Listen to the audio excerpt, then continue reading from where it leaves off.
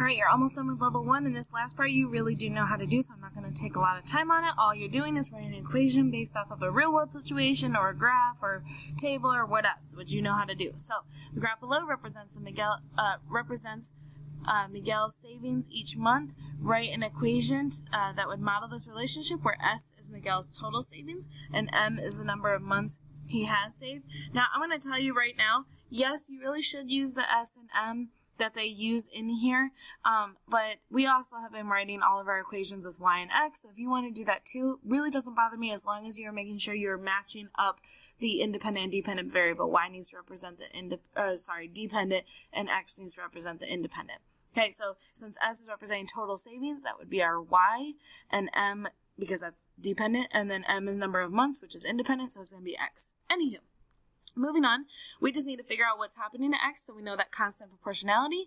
So looking at your graph, now you can look at number 1 here, because remember that's the easiest to look for. I always look for 1 on my X and try and see if I can figure out where the Y is, because that's a very clear constant proportionality. But it's a little bit hard to tell. Like, I think I could guess what it is. I'm thinking I know, but I want to be 100% certain because maybe it's off just a little bit. So I'm going to go to this point here that meets right at an intersection, and that says it's 2 months and it's $30. So remember, to find your K, you can always take Y divided by X to get that. So if we do 30 divided by 2, we get 15, which makes sense. That's kind of what I was thinking based off of where 1 hit in the line.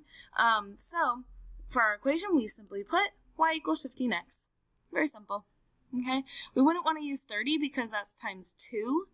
So it would really be 2 times 15 gave us that 30. So you want to make sure it's Y equals 15x. If you wanted to say S equals 15m to use those variables, that's fine. I really don't care either way. Okay. One more example, and then you're going to try one on your own. So now it's just a real world situation, but you can figure it out. We're going to still use our Y equals what's happening to X. So on a field trip, there is 1 chaperone for every 7 students. Write an equation for the number of students, Y, so that's our dependent, that there are for X chaperones, which is independent, right? Like you have to have the chaperone, and the students depend on having those chaperones, okay? Like our field trip coming up.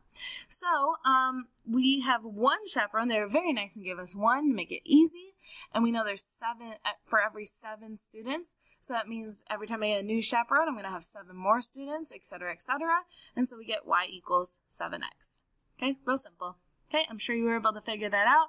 So you've got 2 more to try. They both happen to be graphs. Use the trick from the video to help to write your equations. Then you need to get a teacher signature for that. And then you're on to level 1 formative. You've got this. Keep it rolling.